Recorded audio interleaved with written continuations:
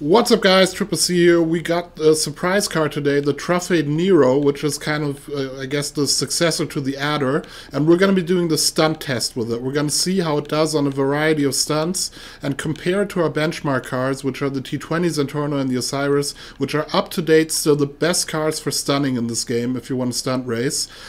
For everybody new to this, how we always do it, we always test them on the same kind of stunts under the exact same conditions, and just so we have a direct comparison. We're going to test it on wall ride spirals, like anything you can imagine. And like, I don't care what the outcome is. I don't want it to perform bad or good. I just look at it as objective as possible and just do a direct comparison to the other cars. So yeah, let's jump right into it. Alright, our first test, like always, a regular container wall ride. Like always, any car can wall ride, so the question is not will it wall ride, but how does it feel on the wall, how sensitive is the steering, does it oversteer, understeer, is it consistent on the wall, how does it feel, and basically what we can also always see in this test, what I take my cues from, is always how does it knock off the dummy proof, because that's a very important factor if you're looking for a car that's good in stunt racing, how it does on dummy proofing. So yeah, let's get on this wall and see how it does here. Of course, it's always, if you're in a new car, you gotta get used to it. It's actually my first time driving it. I like it, man. I like it. Nice. It does feel nice. It does feel very consistent. Kind of pleasant surprise, like with the Tempesta. I was really positively surprised how it feels on the wall. It did have, if I gotta compare it to the other cars, very similar to the Entity and also the Tempesta. It's very steady. It has an immediate reaction once you tip. It's not delayed like with other cars like Osiris, for example. Dummy proofing, it seems okay. I can't tell a lot about it yet, but definitely feels okay. It's a bit more sensitive than the Entity, but other than that, very similar to it. Actually feels very nice. So definitely a nice pass on this one. Let's jump into the next. Now we're testing a steep ascending wall ride, which is basically also kind of an ultimate test, because actually only T20 Osiris and Zentorno are really good for this. All the other cars, they lose their camera view.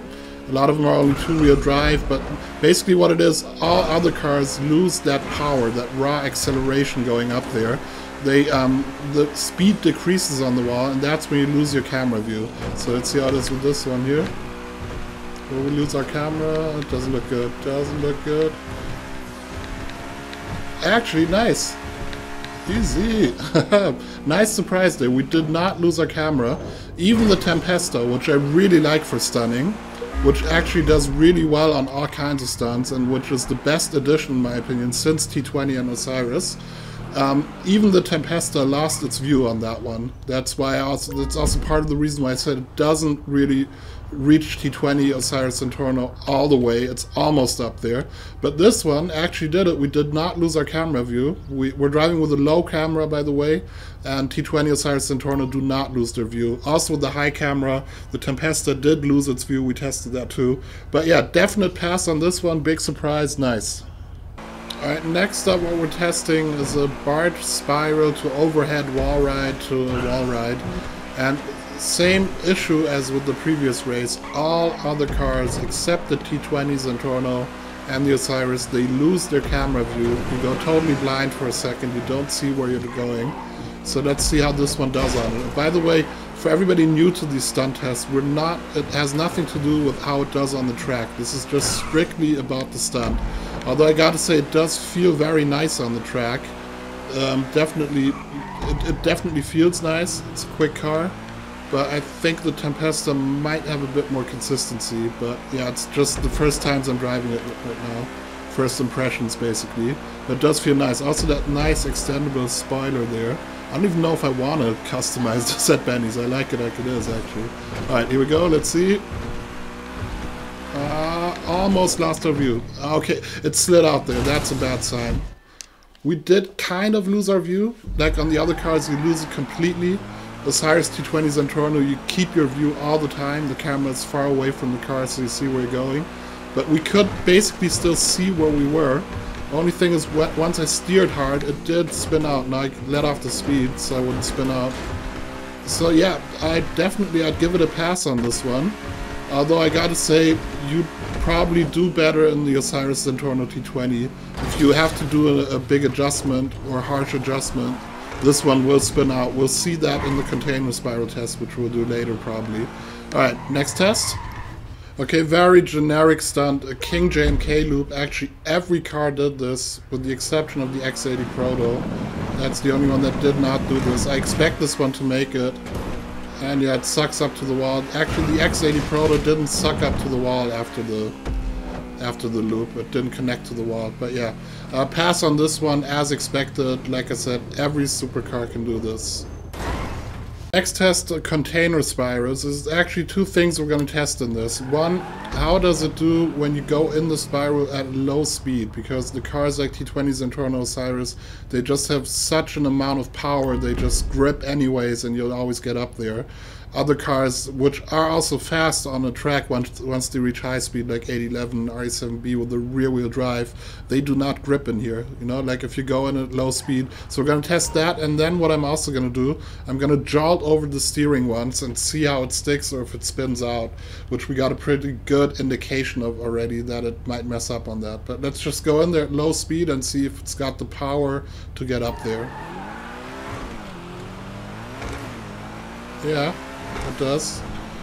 Okay, power, no problem. Yeah, and I jolted the steering and we spun out immediately.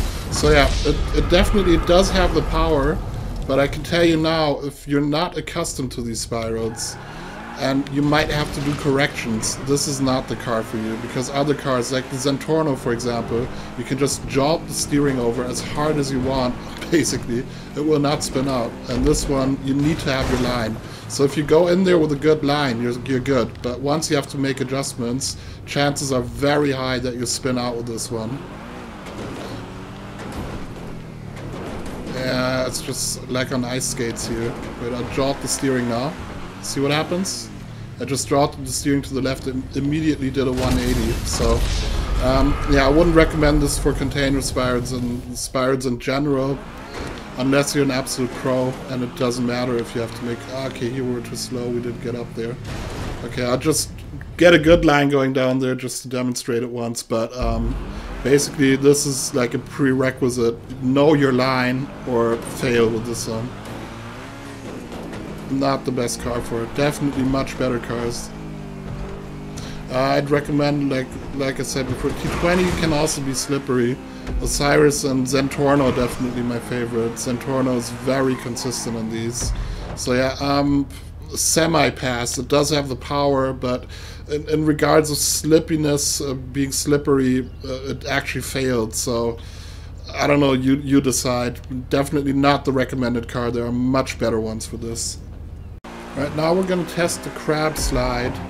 Basically with crab slides, there's three types of cars. There's the cars that stay on their side, cars that go on their wheels, which is very bad, and cars which roll over on the roof. Basically, the Tempesta stayed on side very consistently. A great car for crab sliding, might even be the best. So let's see how this one does. Oh, perfect. It's just like the Tempesta. And basically the Adder is also, Adder and Infernus were the best cars for crab sliding before we got the Tempesta. So seeing that this is the successor of the Adder, no big surprise really, because actually you know what it is with crab sliding, people always, or this is also what I thought when I tried to build a crab slide on PS3 and only tested it with the Entity. It went on its wheels right away and I was like, okay, it doesn't work. Because I thought it has something to do with the shape of the car, but it actually doesn't. The only thing it has to do something with is where the center of gravity of the car is. That's what I suspect, because you got like cars like the Infernus, if you look at its shape, that car, you wouldn't expect it to stay on its side, you'd actually expect it to tip over. Or also the Zentorno, it stays on its side pretty consistently. It will roll over on its roof eventually, but it does stay on its side. But this one here also, like really, really, really nice. Like you can build really long crab slides with this, which I still owe you guys one. I said I'll do that, like build a really long one for the Tempesta. And this might also be one where you can also take this car because it's very consistent. It just sticks on its side. Let's do it again.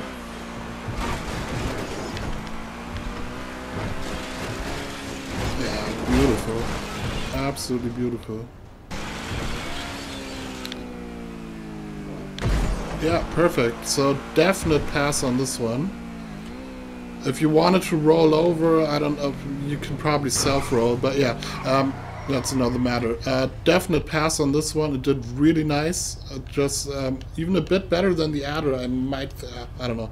Definite pass, did great.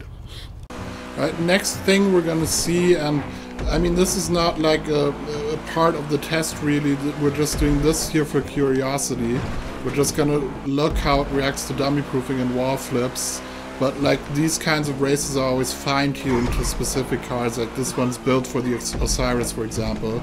It would be unfair to test it with this car and just say it doesn't work, because it's obviously built for another car. The dummy proofing is fine-tuned to it.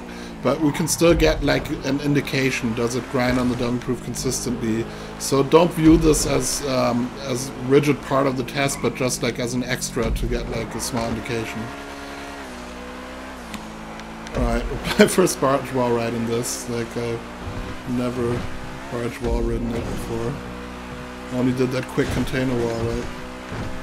Okay, yeah, but it's so similar to the Entity. I'm really not having a lot of... Oh, nice! Nice, nice, nice. Well, yeah, we can say this already. It did very similar to the car this one... Oh yeah, now I messed it up. Did very similar to the Osiris, which this is actually built for. Very consistent flip there. Worked nice on the dummy proof. It got flipped in a nice way and not inconsistent. Didn't like randomly flip out to one side. Nice.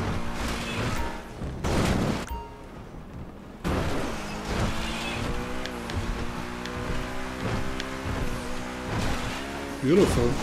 I like it. Oops, yeah, okay, yeah, well, even though this is not really part of the test, but there's definitely a lot of potential here.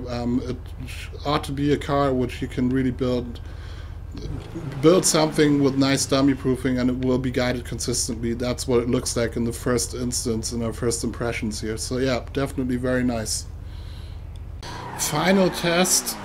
Like always, Freaky League's Huge Loop Racing number 3. This is always make or break. We're going to test it from the respawn. And actually, very few supercars can do this loop. Most supercars fail on this loop. Wait, that was my respawn already. Up to now, the only cars that can get around this are the T20 Osiris Centorno, the X80, the Tempesta, and the Penetrator, actually. No other car can get around this loop. They just don't have the power to get up there. So let's see how this one does here. It did really surprise me how well it did on that ascending wall ride. So that's a good indicator that this might also do pretty well here. No, I'm falling. I'm not connected to the loop anymore. This is just pure luck if I get back on. Ah, too bad, didn't make it. Okay, wait, let me respawn it, try it one more time. But I felt it already. You feel it on the controller when the car does not connect anymore. It just lost connection to the loop and it fell down. So it doesn't have that raw power compared to the other cars. We'll try it one more time. It was pretty close there, but let's go. Alright, go. No, it feels bad. Okay, I'm off already. I'm not touching the loop anymore. You can't really see it, but it's falling, you see? Nope. Unfortunately, failed the test. So yeah, up to now, very few cars that can do it. So yeah, so just to sum it up, basically, wrap it up. Oh yeah, one more thing, because people said I should add the turtle slide to the stunt test. Basically, I consciously left that out there because any car will slide on its roof. You know, there's no car that will not do that. You could test like really steep turtle slides, how it like behaves on those. But basically, if you're just doing a turtle slide over a short period, any car will do that. It's a bit like the King JMK loop we're doing. We don't really need to do it because any car does it anyways. It would be a very big surprise if it couldn't turtle slide. I can guarantee you this one definitely does also turtle slide. So yeah, but to sum it up, it can't touch the Osiris T20 Zentorno. It's still a very nice surprise on a lot of stuff. It's very consistent with the dummy proofing. It feels very nice on wall rides. We didn't lose our camera as expected, basically, or as feared. Like, most cars lose their cameras on those very steep stunts, on those spirals. This one did very good.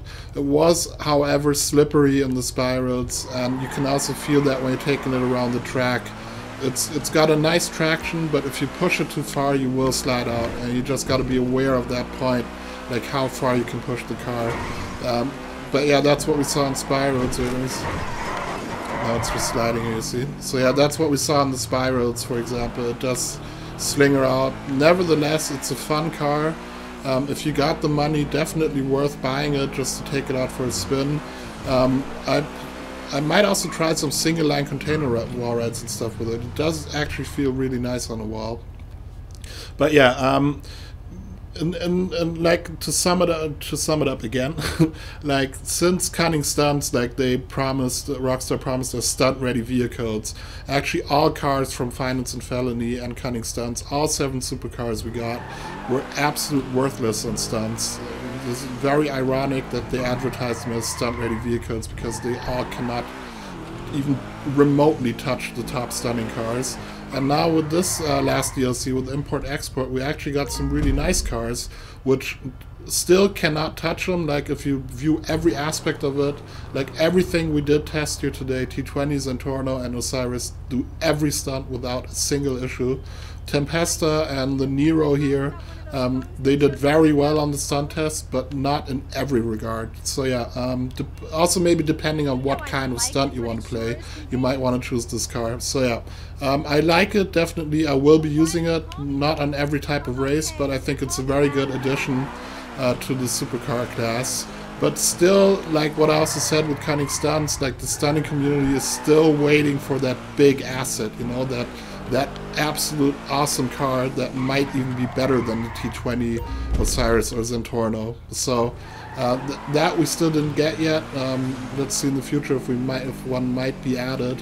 But yeah, anyways, I hope you guys enjoyed it. I'll check you guys in the next stunt test when the next car gets released. Anyways, I'm out, guys. Enjoy. Peace.